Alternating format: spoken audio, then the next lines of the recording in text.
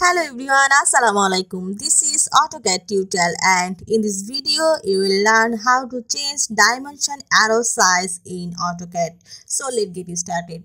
First I created some objects in this drawing just like as rectangle. Then I go to dimension and find here linear. Then I select and you can see the dimension is created and this is the arrow, and I want to change this arrow. That means I increase this arrow size, so I go to dimension again, so press D. Then you can find here dimension style manager, and now you can click here in modify. Then you find a dialog box appear, and now you find symbols and arrows.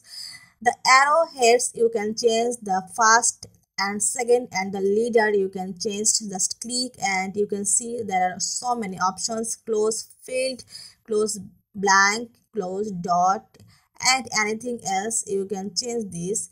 And you can change the arrow size in this box. Just I press 3 in this arrow size, and then you can click here to center marks like as non-mark line. I click here in mark, and now you click OK, and then press here set current and close. You can see the arrow size is increases in these drawings. Now I can repeat this again. I create a circle here. Just press C for circle and create a circle. Then I go to the dimension and press here in linear or aligned. Just click and then I pressed this.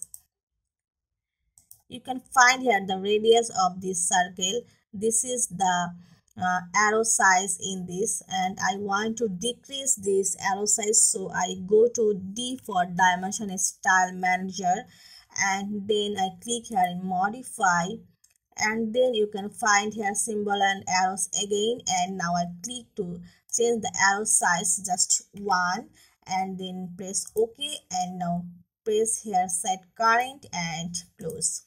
You can see the arrow size is decreased in these drawings. So viewers, now you can change the arrow size in this way.